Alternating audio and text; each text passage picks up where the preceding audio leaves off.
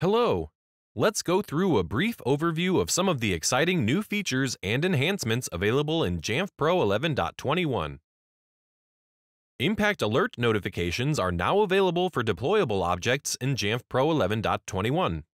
To help prevent unintended large-scale deployments, a new dialog appears when saving objects.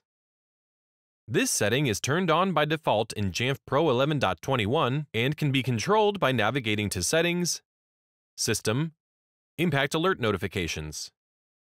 For even more security and peace of mind, administrators can enable an additional setting which requires users to type commit before the deployment can be saved. Jamf Pro 11.21 includes support to skip a new Setup Assistant pane introduced in macOS Tahoe designed to educate new users on key features of the latest operating system.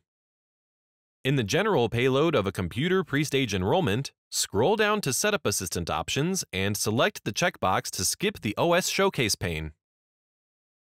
Administrators utilizing Jamf Pro blueprints may have noticed several new configuration profile payloads appearing in the month prior to Jamf Pro 11.21. Blueprints can now be leveraged to manage smart card settings, configure system policy control, set user preferences, and more. Check out the Jamf Pro Blueprints release notes linked in the resources for the full list of new payloads, and click the Watch button to subscribe to email notifications for updates.